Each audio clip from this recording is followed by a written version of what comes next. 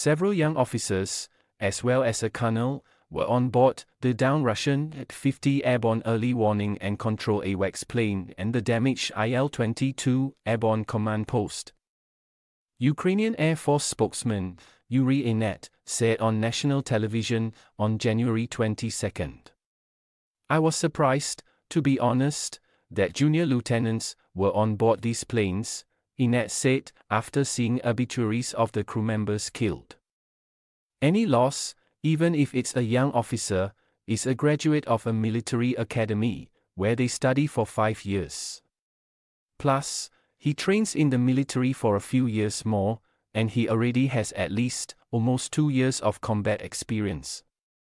Unfortunately, the loss of the A-50 crew is thus a major blow to Russia's pool of qualified manpower. This, of course, made us feel better. Their capabilities have decreased somewhat," Inet said. Ukrainian forces shot down the A-50 AWACS plane over the Azov Sea and damaged an Il-22 Airborne Command Post on the evening of January 14. This incident was the first documented downing of an AWACS aircraft in history, according to Ukrainian military news outlet Defense Express.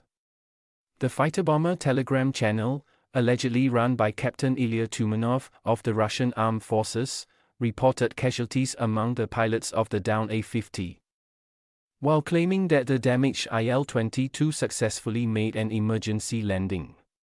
Another Russian A-50 Airborne Early Warning and Control AWACS plane has appeared over the Sea of Azov, Inet said on national television on January 19.